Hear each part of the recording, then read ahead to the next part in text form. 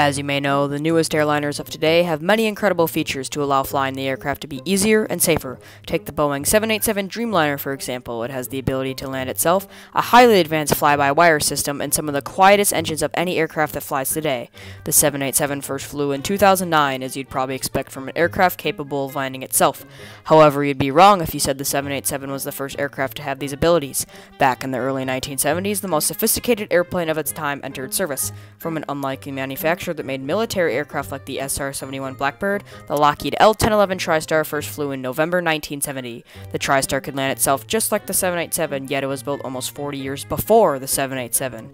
In today's video, we're going to take a deeper look at one of the most forgotten advanced airliners ever built, and how it taught the aviation industry that you can build a better aircraft, but if your timing and business strategy are wrong, you will fail.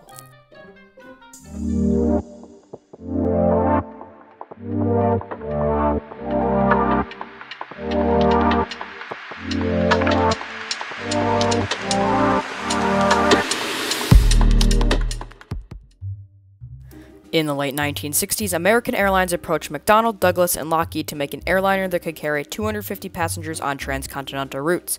Lockheed hadn't made a civilian airliner since 1961 with the L-188 Electra. Having difficulties with their military programs, Lockheed was eager to enter the wide-body jet market, and the response was the L-1011 Tristar, which took its first flight on November 16, 1970, only shortly after McDonnell Douglas's very similar DC-10 in August.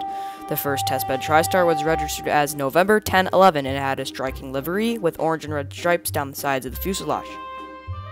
The Tristar had many similarities to its competitor aircraft. The DC-10 and L-1011 both had a 3-engine layout with the famous No. 2 engine on the tail. However, the DC-10 placed the center engine on the top of the fuselage for simpler and cheaper maintenance, while the L-1011 embedded the center engine in the rear fuselage with an S-duct, a more aerodynamic and efficient design. This gave the L-1011 the nickname the Flying Tail, with the engine literally being part of it. The Tristar entered service with Eastern Airlines on April 26, 1972, almost a year after the DC-10. Unfortunately for Lockheed, American Airlines favored the DC-10 over the L-1011. This was because the Tristar's delivery was delayed because of issues with its Rolls-Royce RB211 524B engines, which gave the DC-10 a head start in the market. Despite the late start, airlines began ordering the aircraft, and in the next few years, the L-1011 had over 100 deliveries. The Tristar could carry 256 passengers in a 2-class configuration with 28 in business class and 228 in economy class. The L-1011 could also be configured in a high-density, all-economy layout with a max capacity of 384 passengers. Lockheed also made a long-range version of the Tristar. The stubby L-1011 500 could fly more than 6,300 miles. This variant was specifically designed to compete with the long-range McDonnell Douglas DC-1030 and 40. Compared to the DC-10, it seemed the L-1011 would win, no contest whatsoever. So why did the engineering marvel that can land itself in 1970 become a failure? Well, there are actually a few factors that contributed to the unsuccessful run of the L-1011. First of all, the Tristar had catastrophic engine delays with its sole supplier, Rolls-Royce. The crushing development cost of the highly advanced RB211 caused the company to declare bankruptcy in 1971, forcing the British government to step in and finish the project. This crisis delayed the L-1011 by almost a full year, giving the DC-10 the market lead. Crucially, the efficient S-duct was also a reason for its failure, as it was designed specifically around the Rolls-Royce RB211's unique engine size.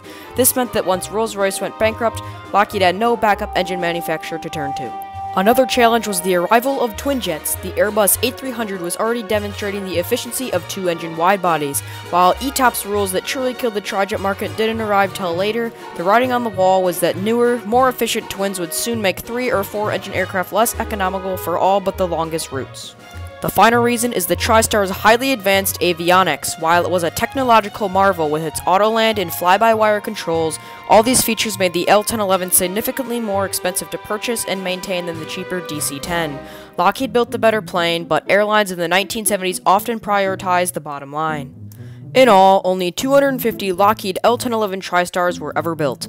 The failure was so complete that Lockheed never produced another civilian airliner, ending its commercial aviation career forever. The Tristar could land itself, flew farther, and had the finest cabin in the sky, yet all these features became a financial anchor. Only one Tristar flies as of 2025. It is registered as November 140 Sierra Charlie, and it's owned by Northrop Grumman and is named Stargazer. It is currently used as a launch platform for small rockets. The L-1011 was indeed a failure. However, newer aircraft feature almost everything that TriStar had, from fly-by-wire flight controls to a comfortable cabin. Many things from the L-1011 are still influencing airliner designs today. The story of the L-1011 is certainly one of the most compelling and interesting in aviation history. It serves as the brutal reminder: you can build the better aircraft, but if your timing and business strategy are wrong, you will fail.